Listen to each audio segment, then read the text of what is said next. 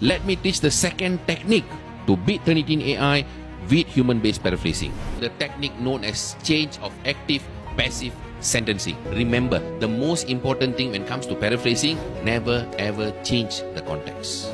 The role of female PhD directors who are also leading the sustainability committees to observe better firm performance and improve progress in sustainability initiative is the major aim of the present study within the Malaysian context. Okay, so we basically swapped the whole sentence. Look at the original, look at the paraphrase one. As you can see, the keyword study phrase went to the back, and the entire sentence became passive because of that. Additional thing that I did was to play with synonyms very well, so that we have to break the Turnitin AI. For an example, improving became observe better.